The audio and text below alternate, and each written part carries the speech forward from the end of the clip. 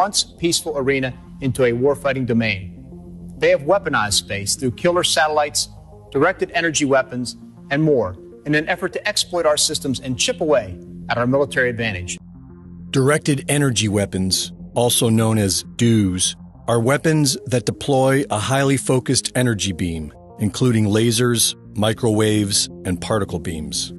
After decades of research in the United States, defense contractors announced back in 2015 that these systems are expected to come online by 2020, and are currently announcing that they are ready to deploy in the field. Russia, China, India, and the UK are developing directed energy weapons as well, and Iran has had them in use since at least 2013. In 2019, Turkey was the first to officially deploy this technology in combat, when they claimed to have shot down a Chinese-made drone supplied to the Libyan National Army. On September 16th, Defense Secretary Mark Esper announced that China and Russia have already weaponized satellites with directed energy weapons. Meanwhile, in space, Moscow and Beijing have turned a once peaceful arena into a warfighting domain. They have weaponized space through killer satellites, directed energy weapons, and more in an effort to exploit our systems and chip away at our military advantage. And for the past few years, many have wondered if these advanced weapon systems have anything to do with the unprecedented fires we have seen in the past few years.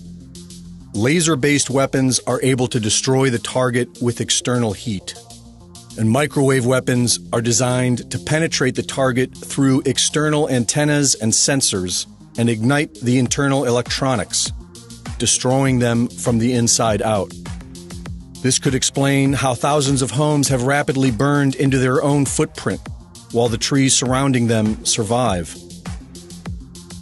And it could explain the several cars we have seen utterly destroyed, with temperatures hot enough to liquefy glass and metal.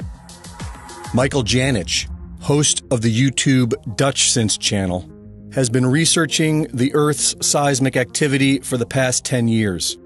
During the past few weeks, he has discovered satellite imagery that show an equal distance spread of fires, all starting within the same 4 hours. 4 hours? We've got ourselves an equal distance spread of fires. Here, here, here, here, and here. So, what could cause an equal distance spread of fires? Well, only two things, Mother Nature or man, right? There's no storm in the area. You can't blame a storm. So, what could cause equal distance spaced fires to spread out across, what do you think that is, 1/3 of Idaho? And he also discovered what looks to be a beam of light that can be seen in the infrared spectrum, like a microwave.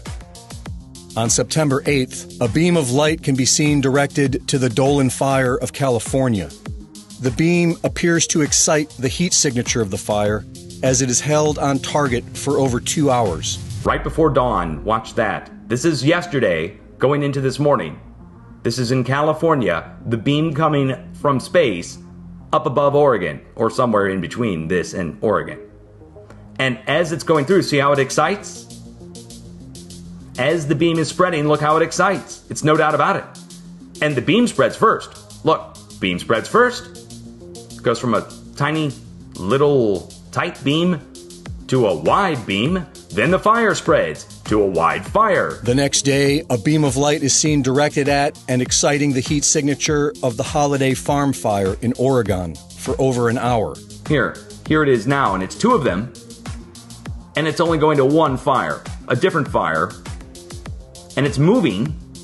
Okay, it's moving, there's clouds going through it, which rules out it being an artifact. The clouds are passing through and interfering with the beam.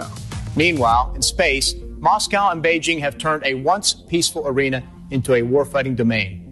They have weaponized space through killer satellites, directed energy weapons, and more in an effort to exploit our systems and chip away at our military advantage. The timing of this public admission is interesting.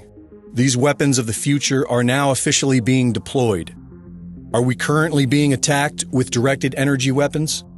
And if so, by who?